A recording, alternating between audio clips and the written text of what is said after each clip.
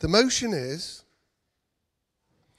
the House believes that if resilience had real economic and societal value, then decision makers would be implementing it already. Fred. Alexa, you're going to keep time. Thank you. Fred. Can I just place it here? You can if you want. Excellent. Good evening, friends. We are strongly in favor of the motion, while our honorable, though combative colleagues to my left are charitable in intent, they're sadly misguided. Economic value is revealed by the choices made by decision makers related to the optimal level of utility offered by alternative options. When making decisions, people choose to maximize their own welfare.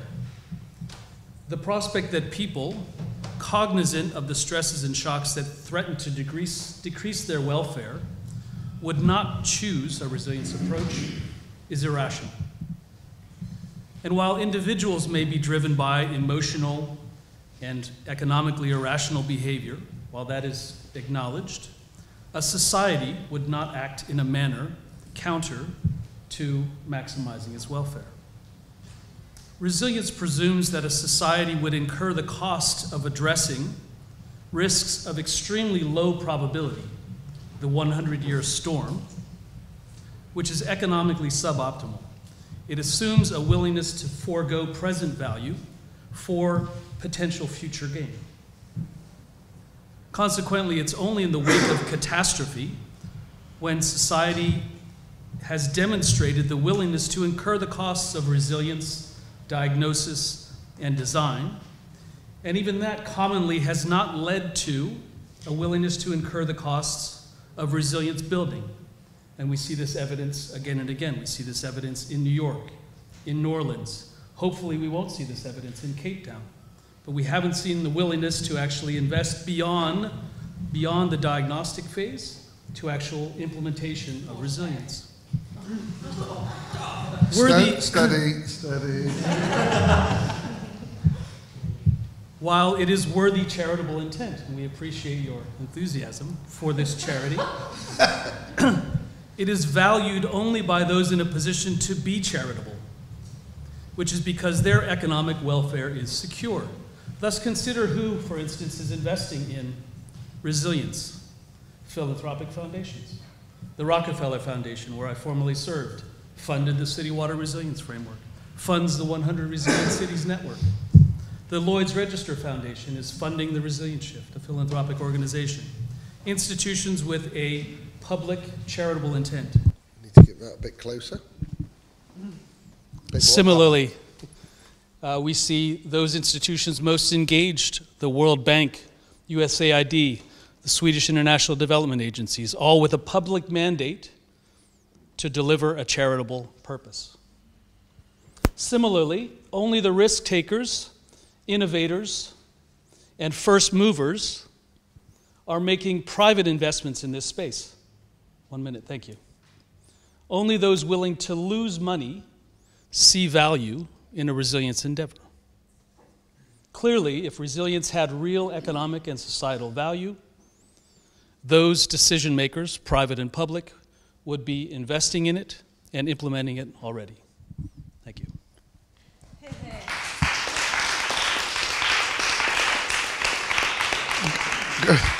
Great to see the team support there. It's overwhelming. I was almost moved to tears there, Juliet. Thank you very much. Ruth, you get the opportunity for your sort of riposte, your perspective, please. Thank you. Right. Thank you. I want to say that this motion is fundamentally flawed and arrogant. I have to say that was a hugely arrogant set of statements to make. Number one, resilience has value, and number two, decision makers are already implementing resilience. And I'm going to look at this in 3 levels. One is the human level, the next is the social level, and the third is that corporate level that you so clearly dismiss. So at a human level, we are inherently resilient as individuals. What is it that makes us human? We have families, we love each other, we are raised in communities, we save for the future, we have faith, many of us have faith, and we understand that we don't always understand what's happening in the future. We don't have risk registers for our own lives, but we have fundamental things that we do to be resilient. And we embrace arts and culture and things which have no value, which you couldn't monetize, but nevertheless we invest our time and money into it. At the second level, in society, we have constructed our society for balanced investments. On the opposition team, I think we have a regulator, and a regulator is put there through our taxation system in order to bring about balances in the system. If you go back in time, you look even back to biblical times, to Pharaoh's dream of 7 years of famine, what happened? They put aside their harvest to prepare for the unexpected in the future. If you look at the concepts of sabbatical in the Bible, you see that every 7 years you would forgive all debt. You would forgive all, and all your crimes would be removed. These are concepts of resilience which go right back to the beginnings of civilization. If you look to the Lisbon earthquake that happened so many years ago, you will see that the response to the Lisbon earthquake came through society implementing actions through, number one, the army, which is in itself an investment in resilience for a country, and number two, the church, which again is an investment in resilience. So these social constructs have been with us throughout time. Looking at our modern day society, we have a health system which provides a social welfare net which you wouldn't invest in if you were only thinking of yourself, and an education system which takes its children and gives children the tools to be resilient, to do the things. What is resilience? It's to anticipate, to monitor, to respond and to learn. And we equipped every one of our citizens to do that through taxation and through investments that we make collectively as a society. If you look at things like the Cabinet Office in the UK, they're making resilience decisions against highly unlikely events. And in Switzerland, I believe they have bunkers where every single citizen will be provided for in the event of some unlikely, unplanned circumstance. Then I want to raise this to the corporate level, which you so willingly dismiss, and look at this foundation itself, which is born from private capitalistic intent 250 years ago, and even Arup, which is based on 6 principles outlined by its founder, one of which should be to make a reasonable living, but the other 5 are fundamentally resilient principles about how you should go about doing business. Well said. Businesses, organizations, I want to say organizations which maximize profit do not survive. They don't survive. I sit on a board at a university, and we have a risk register. If you remove the left-hand column, which is risks, and just looked at the responses, they're all resilience responses. It is inherently a resilience tool that we're using at board level, and a board level has a legal responsibility to think about the sustainability of the organization. So again, resilience is built into the very fabric of the way that we construct capitalism. I finally want to tell a joke about engineering, because this is the problem of engineers. This whole debate has been constructed by engineering thinking, and I have to say. My father was a surgeon, and my father said, what's the difference between an engineer and a surgeon? He says, a surgeon kills people one at a time, right? So engineers... Okay, all right. Okay, so modern society... the lack of resilience that we have discussed today, that is the basis of this motion, is a result of engineering arrogance. And that engineering arrogance has created a change in technology which has made that society inherently unresilient. So the challenge here is not that society is unresilient or decision makers are unresilient, but that engineers have created systems which have no resilience in them. So my challenge here is this delusion that engineers have, that they should be able to know and predict everything. And I'm putting the question back to you and saying, here's a challenge for you. All the decision makers are looking to you to give us the tools to keep resilience going in this inherently unstable system of systems that you have created. So I fundamentally disagree with the motion, and I think the response to the motion lies in the hands of the people in this room to put it right. Thank you.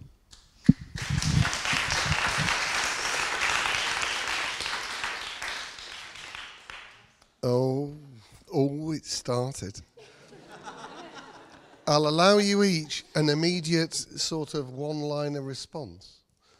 And then I think we'll open it up to a couple of questions, if that's okay. So, Fred? I saw smoke coming out of your ears, and I don't think you're an engineer. Thank you, Mark. My new friend, dear colleague Ruth, unfortunately must resort to personal attacks to try to sway the audience because the substance of her argument is faulty. What makes us human, personal spiritual gain, does not translate to a willingness to pay for long-term resilience, to invest in actions that would reduce a low probability, high-risk future scenario, and to equate the purpose of the Lloyd's Register Foundation with a corporate intent is fundamentally misguided.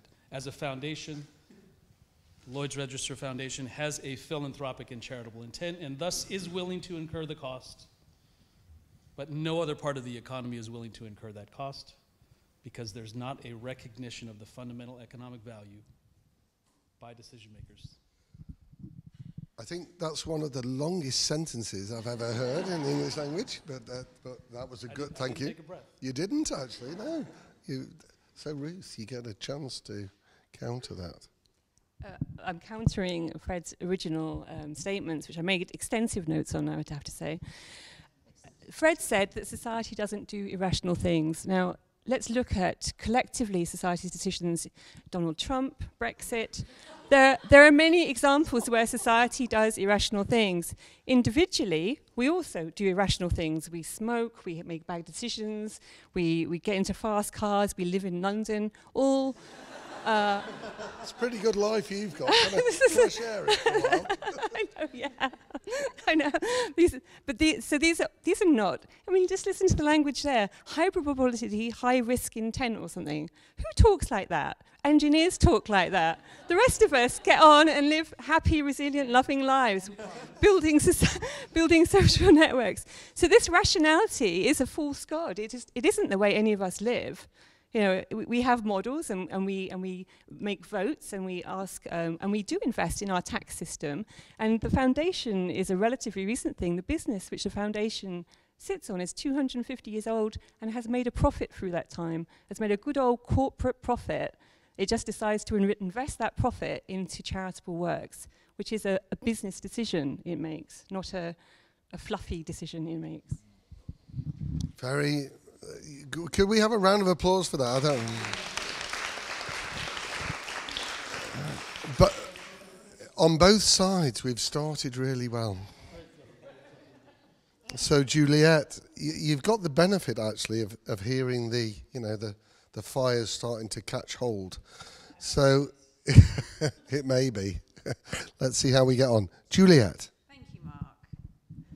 So, I'm doubting right now the wisdom of agreeing to do this debate in another way. So as the technical director of the Resilience Shift, I genuinely doubt that the value of resilience is real. Decision making and not investing in it already. So the things I want to pick up on are the drivers as to why we do make decisions. And we make decisions where things are easy, where things are obvious, where things are evident, and where it's very clear why you're prioritising your decision. And my argument as to why the value of resilience isn't real is because none of those things exist. It's not easy, it's not obvious, it's not evident, and there's no way of demonstrating why it should be prioritised. So just to pick up on some of those drivers, a small example for the people who were here yesterday, there was a lot of discussion. There was a fire alarm in the hotel where many people were staying. So yesterday evening I went to bed and I had my grab bag ready, I knew where my hoodie was, I was ready for that fire because it's the thing that's just happened. And that's what drives a lot of decision making. For sure at the moment, many infrastructure owners, operators around the world are looking at their bridges that were built in the 1960s because it's high, it's at the top of everyone's minds. So the things that have just happened are things that really drive decision making. In the UK at the moment, we made the very rational decision to Brexit. So we're being driven by productivity and growth. And what's the UK look like post-Brexit? So that's very real. It's a clear driver for decision making. It's not intangible. It's not difficult to grasp like resilience is. We have the challenge of short-term cost, short-term profits, return on investment, and shareholder value, the cost of bills to bill payers. All of those are things, really tangible, real things that do drive decision making. We make a lot of our decisions, certainly in the UK and in other sort of developed economies, around efficiency and reducing waste. And if you put that can be parametrically or diametrically opposed to resilience, which really is about redundancy. So again, it comes back, is that a rational decision to build two of everything, as opposed to going for efficiency, reducing waste, adopting the lean principles, which have proved very successful in the past? And I think the final thing that really genuinely drives decisions is it needs to be easy. And I talked, when I gave my introduction to Resilient Shift yesterday, we used this phrase of VUCA, the volatile, uncertain, complex and ambiguous world that we live in. None of those are very easy things to understand. So how can you make a real decision around volatility, uncertainty, complexity? It doesn't mean anything to the people who are making the decisions. And I genuinely think to make a shift in resilience, we have to be realistic around this. And if we don't understand what is driving people's decisions, we never will convince them to make the shift towards resilient decisions, and we're not there yet.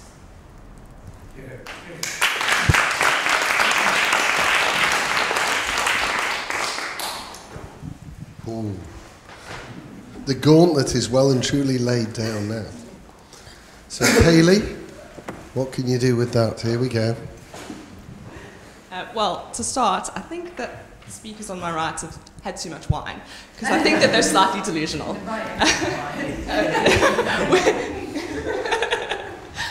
Look, I mean, I think to start with, the first speaker, in terms of a public mandate, to say that decision makers don't have a public mandate is just ludicrous. So many decision makers do have a public mandate. If you look at government decision makers, that's exactly what they have to do. So, yeah, and I mean, I think that many charitable organizations would choke if they heard the arrogance of which you spoke.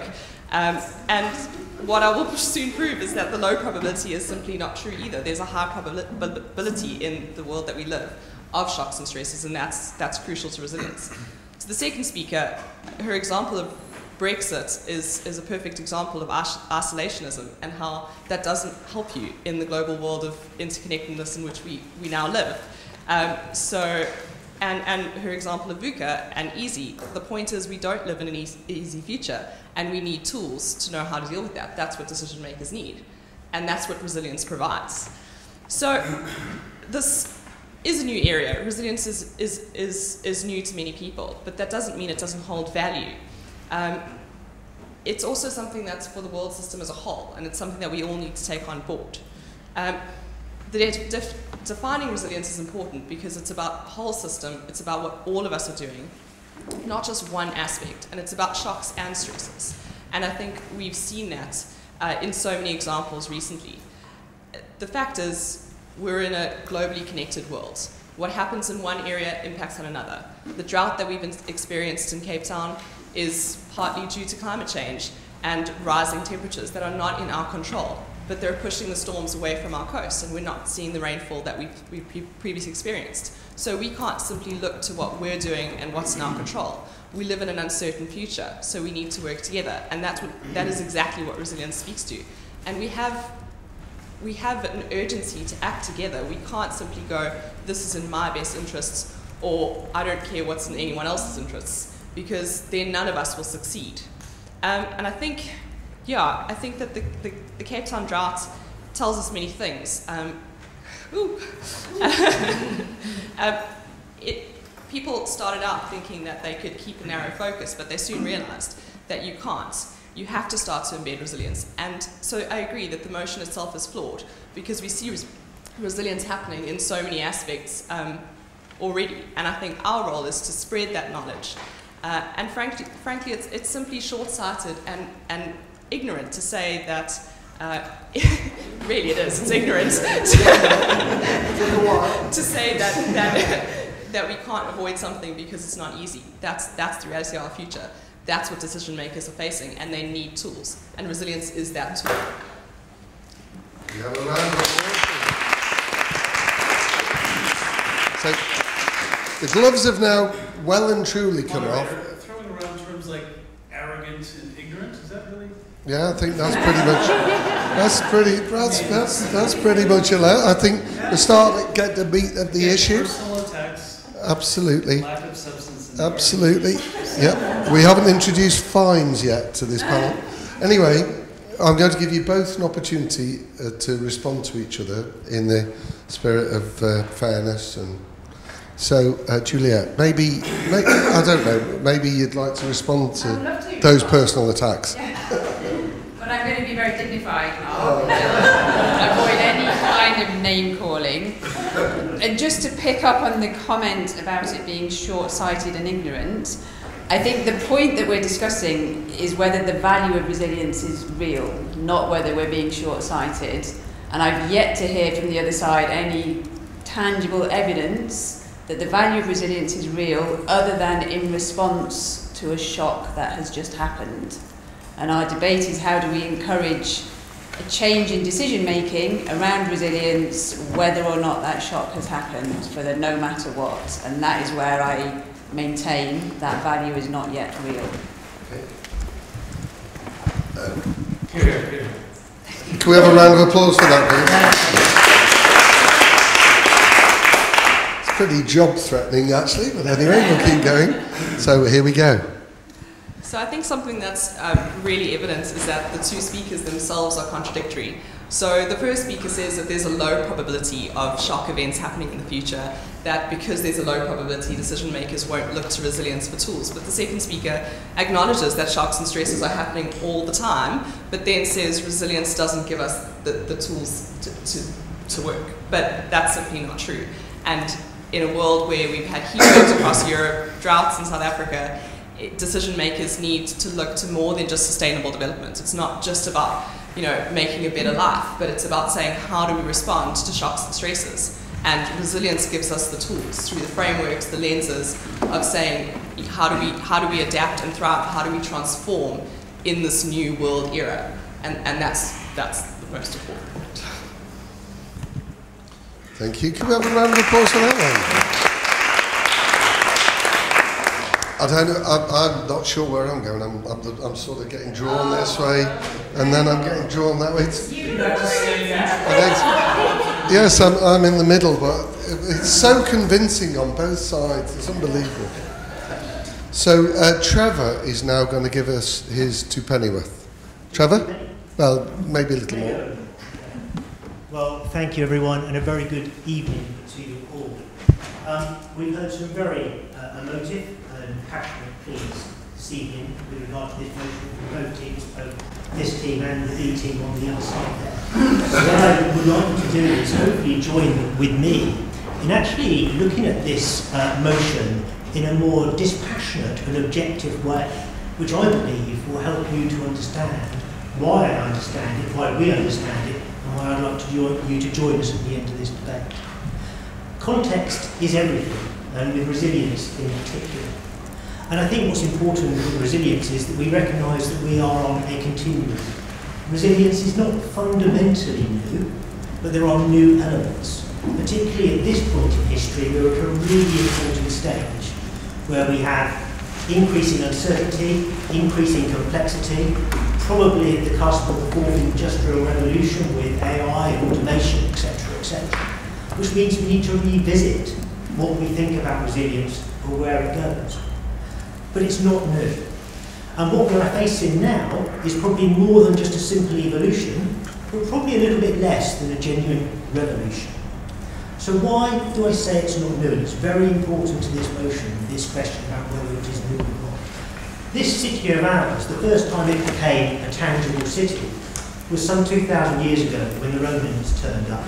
They faced three existential challenges.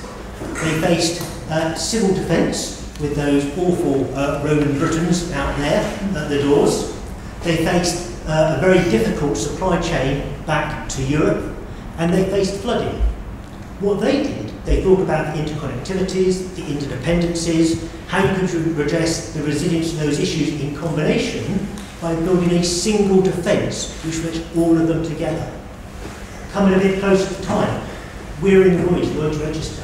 And those great names, I assume they're the great names above us of some of the people that were here at the founding of what Lloyd's did. They helped deliver resilience to the transportation and economic services that this country and other countries have benefited from in the past. By creating a register, by creating standards, by driving up resilience and saving lives and increasing prosperity. Coming closer to home in terms of time, we've seen Australia decision-makers making really tough decisions about diversifying after the Great Drought, the Great Millennial Drought. We've seen climate change, adaptation and mitigation. We've seen decision-makers making really tough decisions on carbon budgets and progress on adaptation, etc. And just to bring things even closer to home, in this country in 2014, primary legislation introduced resilience into the water sector in a primary duty for my organisation, OFWAT. So what I'm saying is decision makers have, as per this statement, taken these decisions on resilience. And I think we need to recognise, appreciate and applaud that work. So if we go back, now of course all of those with the benefit of hindsight, you might say could be done differently, could have been done better. With our intellectualisation of resilience within this type of forum, I'm sure we have bags of advice for those decision makers in terms of what they do. We need to recognise the effort and the boldness that they've done. So if you accept that resilience isn't new, and then you look at this statement again, and I'll read it out for you and I'll just finish here. This House believes that if resilience had real economic, societal value, decision makers would be implementing it already. I'm advocating they have done through history, they are now, and they will continue to do in the future. QED, I support this motion because this motion is factually correct.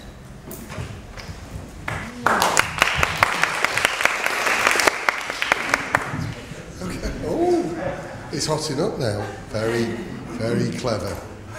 Here you go. Let's see what you've got to, what have you got to offer there from the World Bank? We do credit lending and. Well, I'm the last one, but as I was reading that loosey-goosey mambo-jumbo statement, I wanted to concentrate on two critical words, and those are values and implementation. There's a lot of chit-chatting around the world on resilience and resilience here, resilience there. Very difficult to implement. And first I need to correct Mr. Boltz on a fact on basic economic theory. When we look at valuation, we are rooted in two fundamental flawed concepts that are part of the expected utility theory. The first one is rationality when we make decisions. We are not rational human beings, and we've seen it over and over again. That's why we have externalities, negative externalities all over the place. The second one is that we make decisions based on perfect information. Also irrational, it doesn't exist, perfect information. You have asymmetries of information all over the place. So when you look at values based on those theoretical, based on the theoretical principles, you're looking at valuing based on different set of techniques, no? within cost-benefit analysis, that they are based on this fundamental theory and try to exert value from willingness to pay from individuals based on already a flawed theory. There's sample evidence, at least on the environmental side and the green side, that willingness to pay is extremely low because people do not have the correct type of information to value this good. So there's not really a lot of environmental value when you do this analysis. When resilience comes in as a concept, then we have to start thinking of system of systems and analyzing values and extract values from a system of systems, which adds much more complexity to the problem. Understanding and valuing interdependencies is extremely difficult. Then you get into these general equilibrium frameworks in economics to try and extract some values, and those are extremely difficult to assess. So assessing resilience dividend and assessing values for this type of exercises is fundamentally flawed. If you don't do modeling, it's very difficult to implement resilience given all of the system-wide interdependencies. So you have to get into sort of real modeling exercises with a lot of data, simply that doesn't exist, to value or understand all the interdependencies and extract the value. My second point on the implementation side is, I mean, the realities on the ground, particularly when you look at institutions and politics, right? We live in a world where supposedly in resilience, everything is connected with everything else, right? So all the silos that exist institutionally have to be broken.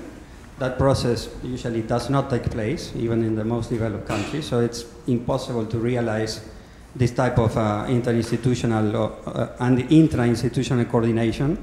There are no incentives to collaborate at all when we look at implementing these system-wide approaches. There's short-term visions. No? The politicians do not like long-term planning, and resilience is all about the future and what may happen in the future. And politicians usually look for the short term. And when we get into aspects, again, of regulation and legal frameworks that are all basically developed and, in the 19th century and the 20th century in many countries, these are already institutions and instruments that are not really prepared to adopt or to mainstream resilience. And any process of reform will take 30 to 40 years. We see it in any reform process in our countries in the water sector. So I'll finish with that. Thank you.